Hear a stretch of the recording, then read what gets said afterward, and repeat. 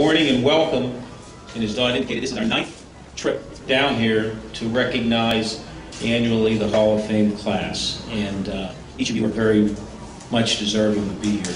On behalf of the WPIAL Board of Directors, I would like to begin by sincerely thanking the Heinz History Center and Sports Museum, not only for their continued support, but for their efforts in coordinating on an annual basis this event and choosing to host it for us. And I'd also like to thank Mr. Don Rebel for volunteering his professional abilities today to add in a positive way to the event, and also to the print and to the electronic media for being here and for taking time out of your days to publicize what it is that we have going on.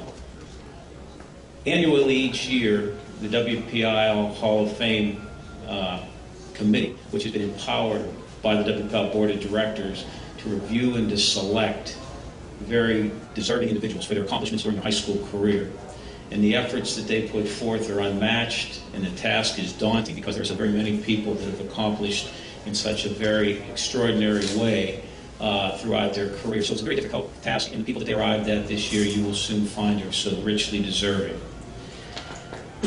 That committee is chaired by a gentleman whose passion and dedication is unmatched. This is a gentleman who assists me on a daily basis in the office, and I this time would like to introduce to you Mr. Jim Collins to go over for you how difficult the task was. Mr. Collins.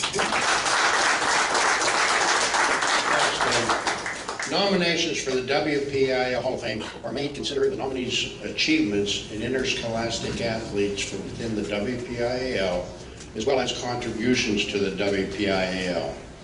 This year, the Hall of Fame Committee reviewed more than 150 applicants for inductees in our 9th class. That was a daunting task. We met 3 or 4 different times, going over information that we compiled, information that was sent to us, and we finally came up with a class of 14 individuals. It includes 7 athletes, 4 coaches, 1 heritage athlete. A heritage athlete is one, I'm giving away someone's age here, I guess. A heritage athlete, I hate to say it, but I'd be eligible in the heritage category. Whose graduating class in high school was 1960 or before. If you're 1960 or before, you're a candidate for the heritage category.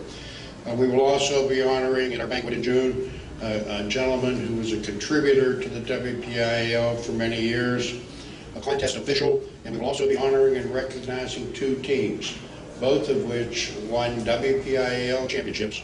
One of them was also a PIAA champion, and the other one would have been, except that the PIAA championships hadn't started yet in football, but they were ranked number 1 in the state and number 5 in the nation back then. We also will be holding our 6th annual Courage Award, and it will be presented at the induction banquet. The Courage Award honors those who have demonstrated extraordinary courage in the midst of difficult circumstances while serving as a positive role model. In conclusion, special thanks to the Hall of Fame Committee that has worked diligently in working with me to come up with the 2015 class. Some of them are here this morning, and I would like to acknowledge them. Jerry, if you would at least raise your hand when I call your name. Jerry DiPaolo, sports writer from the Tribune Review. Ann Madaras, the director of the Western Pennsylvania Sports Museum. Pamela Cherubin, WPIAL female officials representative. Mike White from the Pittsburgh Post-Gazette. Tim O'Malley, as you've already met, our executive director. And Rigo Antonini, who was the retired superintendent and former principal, retired superintendent from Western Beaver, and he also served as the principal at New Brighton High School. Now I think you did all of those things. You're also on the school board of New Brighton, right? Anyhow, we would also like to thank our WPIAL Board of Directors, who each year have very enthusiastically supported our goal of having a WPIAL Hall of Fame. And I'm pleased to introduce our chairman of the WPIAL Board, Mr. Jack Fuller, who is here this morning also. At this time, I'd like to introduce the director of the Pennsylvania Sports Museum, whose hospitality help with the WPIAL has been ongoing for many years, and we're greatly appreciative of her efforts. In conclusion, I welcome all of the inductees. It's the most we've ever had at this particular ceremony, and I should also tell you it's the most local. Every one of the inductees this time is still living in the area. and that's a good thing. Usually we have 3 or 4 from California and all parts of the country, but congratulations, and you're all very well deserving, and I apologize for the parking and traffic problems.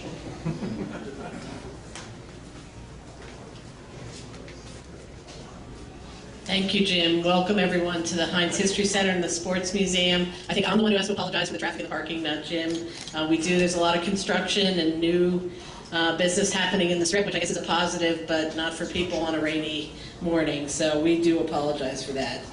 Every year, we've been working with the WPIAL in a very close partnership for the annual Sportsmanship Summit, for this Hall of Fame, and also for the 100th anniversary, which we celebrated almost 10 years ago. And this is one of our favorite partnerships of the Sports Museum, partly because your accomplishments of all these inductees this year and from the past 8 classes are the inspiration for the new generations of students that we're seeing today. Every year we see 30 to 35,000 students just coming on school field trips in this building. That doesn't count all the families that visit with their own children. And your stories live on here at the History Center to hopefully educate those students about what reaching your level of accomplishment means. It doesn't just mean talent. It means hard work. It means dedication. It means understanding, teamwork. It means life skills that are important for those students, whether they're athletes or not, to understand what makes you a good citizen of your community, a good representative of your community, and ultimately more successful in life. And those are the stories we hope not just teach those visitors, but inspire them to be the best that they can be.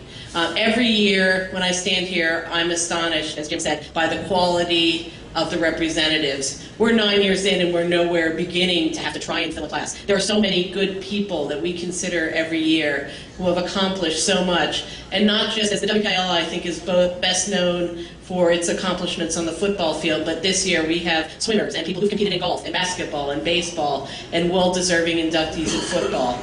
The range of sports, the breadth of area that's covered. Yes, the North Alleghenies and the Upper St. Clairs that we know today, but the Penn Hills and the Kiskies and the New Brightons and the other places that are represented by this class. That is our mission here at the Sports Museum, to remind people that Western Pennsylvania has a story, we argue, unlike anywhere else in the country. No place does a city the size of Pittsburgh produce so much success and across so many different sports. So I congratulate you all for your accomplishments in the past, and I thank you for giving us an inspirational story to tell in the future. Thank you.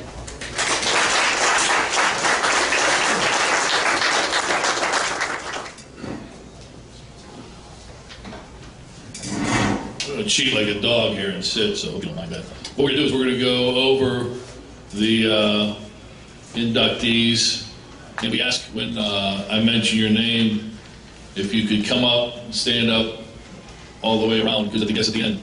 We're going to have a nice, once I sort of slink out of the picture, we'll have a nice photo op for everybody with a great deal of the members of the class of 2015. We'll start with the athletes, and we'll start with Missy Bertiotti of Upper St. Clair, class of 1981. Come on up, Missy. You can give each of them hands up. Bertiotti was always into the swing of things, one of the best golfers ever from the WPIAL. Bertiotti once tied for 6th place at the 1988 Women's U.S. Open. She was a dominant high school golfer at Upper St. Clair, winning back-to-back WPIAL championships in 1979 and 1980, and a state championship in 1979. She went on to golf at the University of Miami. At the 1984 NCAA Team Championships, Bertiotti was medalist and led the Hurricanes to the NCAA title. She also won Pennsylvania State and Western Pennsylvania Amateur Championships before spending 14 years on the LPGA Tour. Besides her 6th place finish at the U.S. Open, she also placed 8th at the 1988 LPGA Championship and had 10 other top 10 finishes. Missy Bertiotti of Upper St. Clair. Jeff Christie of Freeport, class of 1987. Christie played center in the NFL for 10 seasons, made the Pro Bowl 3 times. But at Freeport High School, he was a Jeff of all trades, playing fullback, linebacker, punter, and kicker. He was a tremendous all-around player, leading the WPIAL in scoring in 1985. His point total included 5 field goals. Christie finished his career with 2,482 yards rushing, 337 career points. He set a number of school records, including the longest field goal, 43 yards. He excelled in any sport he tried. In the track and field as a senior, he won a WPIAL championship in the shot put and set a championship meet record in the event. He played varsity baseball as a freshman and sophomore at Freeport and hit .421 in those 2 years. After becoming an offensive lineman at Pitt, Christie had a highly successful career in the NFL, won a Super Bowl with the Tampa Bay Buccaneers, and was selected to the Pro Bowl 3 times. Jeff Christie of Freeport. Paul Fela of North Allegheny, class of 1991.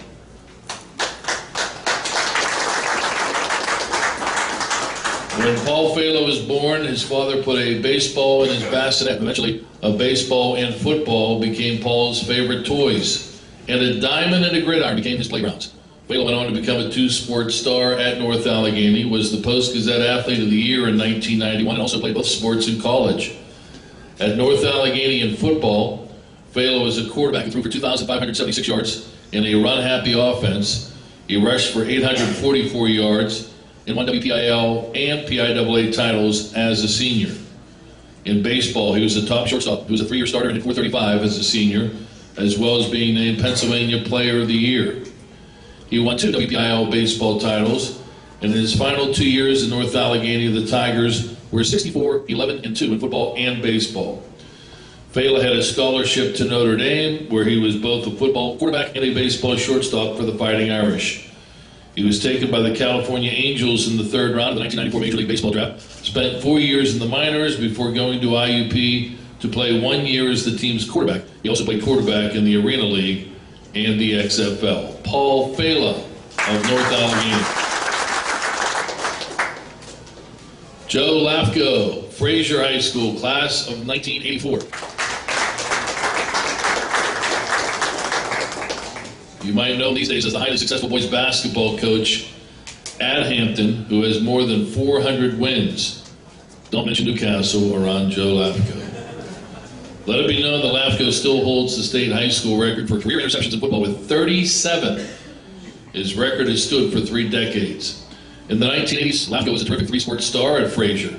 Besides the state career record for interceptions, Lafko also had 22 interceptions in 1 season, and he caught 119 passes as a receiver for a team that played for the 1984 WPIAL Class A Championship. But he also is a star in basketball and baseball.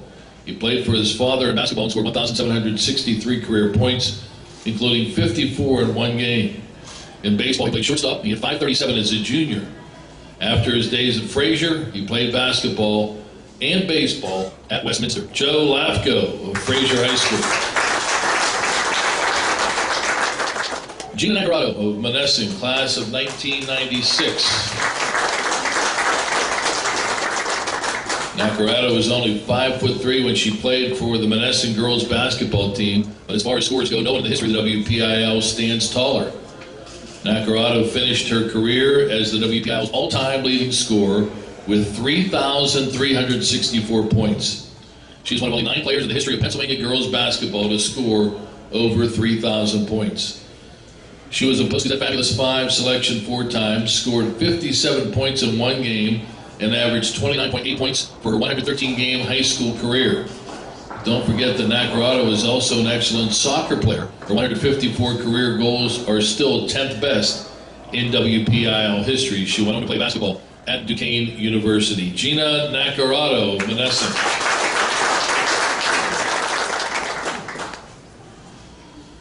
Caitlin E. Orstein Fife of Mount Lebanon, class of 2004.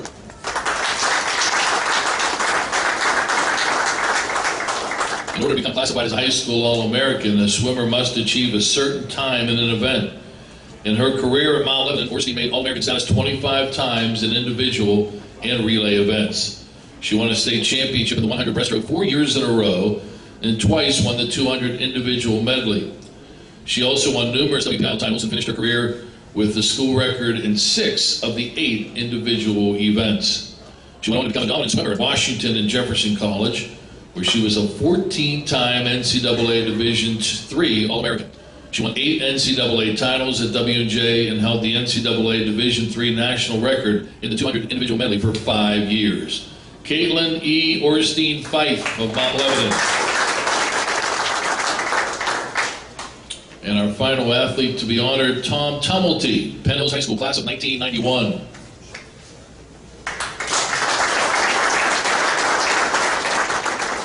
"25 years ago, Penn Hills was the home of one of the top high school linebackers in the country. Tumulty was selected to the prestigious Parade All-American team as a senior at Penn Hills. A ferocious inside linebacker, Tumulty had more than 200 tackles in his final 2 years at Penn Hills, but also played tight end and caught 31 career passes for 572 yards. He was a Post-Gazette Fabulous 22 selection and the Class Quad A Player of the Year in 1990. And don't forget, he was also a pretty fair baseball player, hitting .450 as a junior. But hitting on the football field was his favorite thing. He went on to play for the Pitt Panthers, where in 1991 he became only the 6th player in Pitt history to start his first game as a freshman. He finished his career as the school's third all-time leading tackler, was drafted by the Cincinnati Bengals, became a starter and played in 31 games in 3 seasons before a knee injury forced him to retire. Tom Tumulty of Penn Hills High School.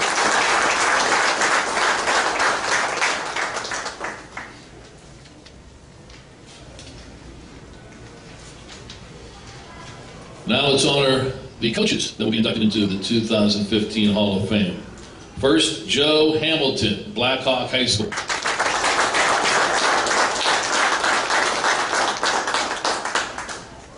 As football coaches go, he was no average Joe. Hamilton was a head football coach in the WPIAL in 6 different decades and almost a half century.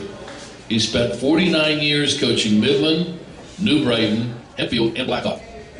Hamilton played at Beaver High School and Geneva College before becoming a head coach at Midland in 1966.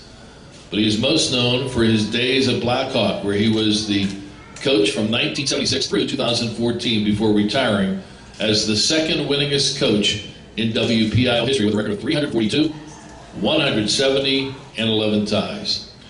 He is 7th on the state's all-time win list. In 39 seasons of Black Hawk, Hamilton had a 280, 142, and 7 record and made the WPIAL playoffs 19 times. He won 4 WPIAL championships, and his teams played in a state championship game 3 different times. Joe Hamilton. Ed Olkowski, basketball coach. The guy known for his flat-top crew cut was a cut above WPIAL basketball coaches. Olkowski started his career as a varsity assistant and JV coach at Midland High School in Beaver County before becoming head coach in 1967. He built the Leopards into a dynasty. In only 17 seasons, from 1967 to 1984, he won 7 WPIAL championships and 4 PIAA championships. He is one of only 3 boys basketball coaches to win at least 7 WPIAL titles and 4 state championships. He won 6 WPIAL titles in a row from 1972 to 1977, and his record was 322 in 96. Olkowski played high school sports at Beaver Falls before going on to play basketball and baseball at Slippery Rock University. He is a member of the Slippery Rock Hall of Fame. Ed Olkowski.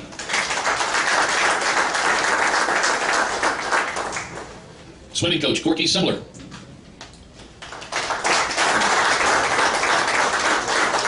This man started as a used car salesman out of college. He eventually became a Rolls Royce among WPIAL swimming coaches. Semler was part of the WPIAL record relay team in 1970 when he swam at Gateway.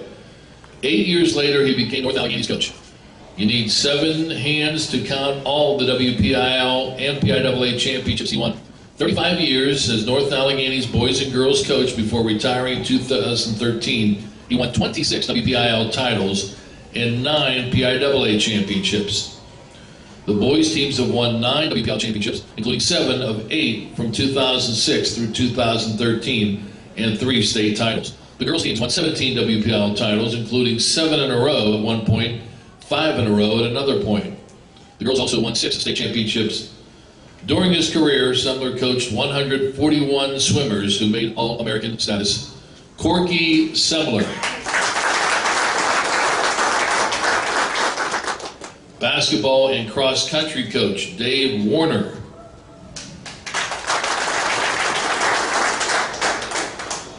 There were more than 500 reasons to like Warner as the girls' basketball coach at Brentwood High School. He was one of only a handful of girls' basketball coaches in WPIAL history to win more than 500 games. On top of that, he also won a PIAA cross-country team championship with the Brentwood girls in 1975. But basketball is where his teams thrived. He coached the Spartans from 1973 to 1997, and again from 1998 through 2005. His record was 536, 239, and his team won 12 section championships. Warner won WPIAL titles in 1978 and 1979, and was runner-up 7 other times. At one point, his teams made it to the title game 5 consecutive years. He won a state championship in 1982 and was also a runner-up twice. Dave Warner.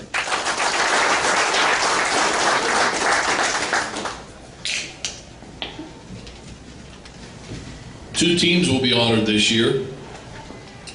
First, the 1990 Penn Hills girls basketball team. This should tell you enough about the talent on this team. 5 of the girls ended up playing Division I college basketball and another Division I volleyball. This should tell you a little more. Penn Hills won 9 WPIAL and PIAA playoff games in the largest classification by an average of 25.8 points. Coach Bill Lynn had other championship teams at his time at Penn Hills, but no team dominated like this one. The team finished 32-1, with the only loss coming to a strong team from New York. Led by senior guards Janine Joyce and Aaron Malloy, Penn Hills went to the WPIAL title, winning 4 games by an average of 31 points per game.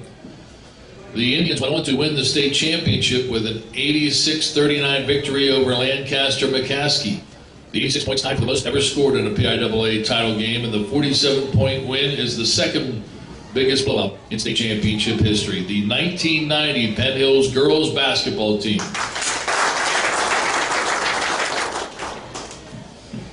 The 1971 Kiski Area Cavaliers football team. They are being represented by head coach Dick Diltz, Frank Murray, an assistant coach, and 2 players, Steve Canis and also Joe Stone.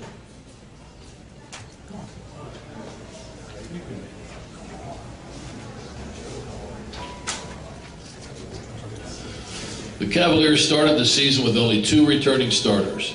They ended up with one of the most memorable seasons in WPIAL. Coached by Dick Diltz, Kiski area went 12-0, won a WPIAL title, finished ranked number 1 in the state and number 5 in the country in one pool. The Cavaliers held 9 opponents to 8 points or less and averaged 32 points a game during an era when teams didn't score many points. Larry Wilson rushed for well over 1,000 yards.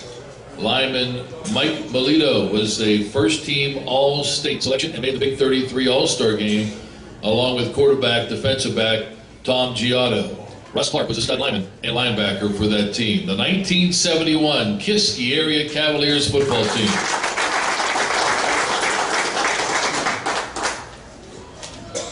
We now honor our Heritage Award, and the winner from the class of 1952, Tito Francona from Brighton High School.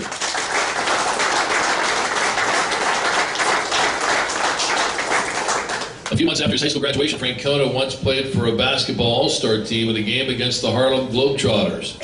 But as an athlete, John Patsy Francona was no joke. Nicknamed Tito at a young age, he was a standout at New Brighton in 3 sports: football, basketball, and baseball. In football, he was a halfback who also threw passes and was the team's kicker.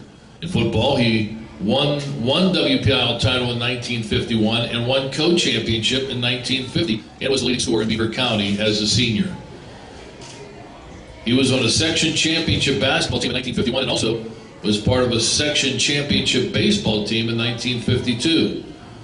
Baseball was his best sport, and he went on to play 15 seasons of Major League Baseball. He made the MLB All-Star game once and hit .363 one year with the Cleveland Indians.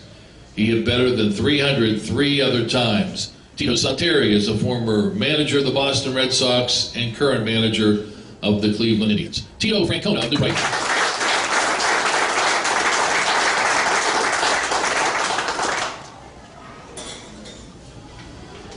This year's contributor goes to Howard Crawford.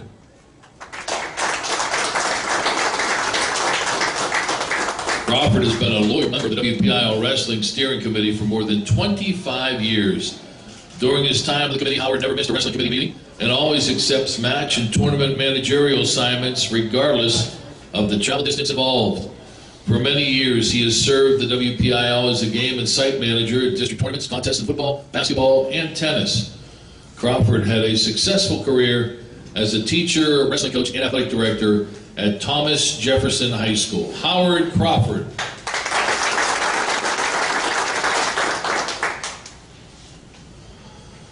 Our contest official, winner Kathy Radilla.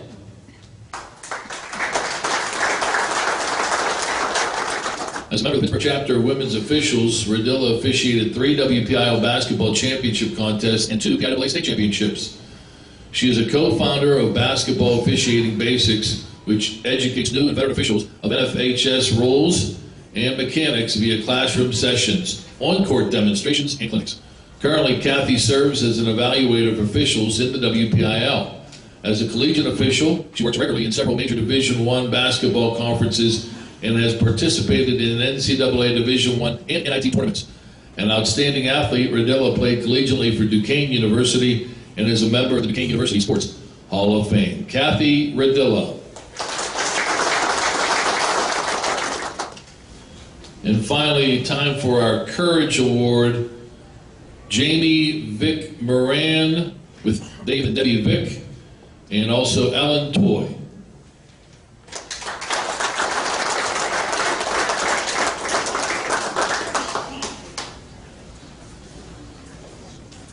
While coaching girls volleyball together at Kiski Area High School, both were diagnosed with cancer in the 2009-2010 school year. Ellen Toy, the head coach, resigned in 2013 when her cancer returned. She underwent gastrectomy, having her stomach removed, and returned as coach for 2014. The gastrectomy rendered her unable to do some of the more physical aspects of coaching volleyball. This past year, Ellen has retired from teaching and coaching. Volleyball has been her vehicle in life. She intends to stay connected with the sport. Last summer with her husband, she traveled to California and met members of the U.S. women's volleyball team, and also served as a virtual coach to the team during the FIVE World Grand Prix, the FIVB World Grand Prix in 2013. Jamie Vic Moran, the assistant volleyball coach, was first diagnosed with lymphatic leukemia at age 14. She fought the leukemia off every time. However, she couldn't win the battle against graft versus host disease and passed away at the young age of 28 in August of 2012 of an infection following a bone marrow transplant. A remarkable person, Jamie was a star basketball player at Kiski Area and St. Vincent College while battling the disease. Jamie was a special person who touched many kids while teaching math and coaching at Kiski Area. Ms. Moran and Ms. Toy inspired Kiski Area's Jam the Gym volleyball event with the support of their families. Jam the Gym is a volleyball triple header, 2 high school matches and 1 college match that benefits multiple cancer charities, celebrated its 5th anniversary in September of 2014. Ellen's strength and Jamie's legacy, though their courageous battles with cancer, or through their courageous battles with cancer, has taught all who knew them to never give up.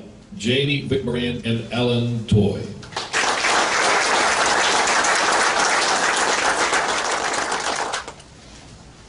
And that is it. Very impressive. How about another big hand for everybody behind you?